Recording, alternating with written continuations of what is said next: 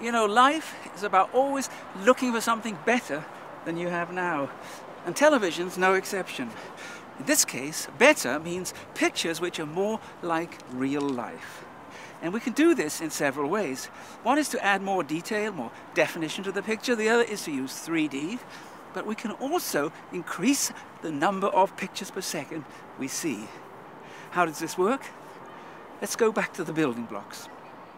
Television is a series of consecutive images, and the more there are per second, the better.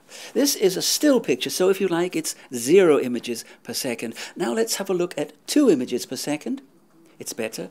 5 images per second. It's better. 10 images per second. Better. 25 images per second. It's looking pretty good. And you know, in television, we also use 50 and 60. So you may wonder why we might want to increase the number of pictures per second beyond these kind of values. There are good reasons. So the first reason for more pictures per second may be to improve what we may call the look of reality. When we look at a real object, our mind takes pictures at a rate which changes. And the light entering our eye is actually a continuous stream, so that whenever our mind wants a picture, it's ready and waiting to be grabbed.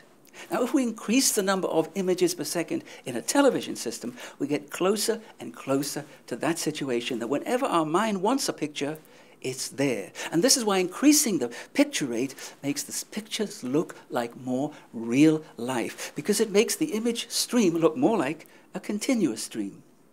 Now, there is a second reason for increasing the number of images per second, and we may call this improving the way movement is seen in television. Now, we can create movement in a scene very simply just by panning a camera across a scene. When you do this, you'll see that there is judder in the pictures. This is because we simply don't have enough pictures to make the motion go smoothly. And here's another way to show you how number of pictures per second affects the movement that we see on television. Have a look at this bicycle wheel. Now, if I turn the wheel very slowly, you'll see things exactly as I do, with the spokes moving round.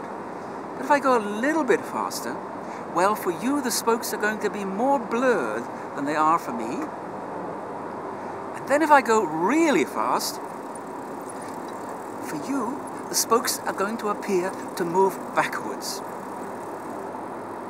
All of these things, the blurring and the backward movement, can be helped by having a higher number of pictures per second. So there are 2 overall ways in which having more pictures per second helps. First of all, by making the movement more natural, and secondly, by making the whole experience better, because the light enters your eye in the same way as it does in normal viewing conditions.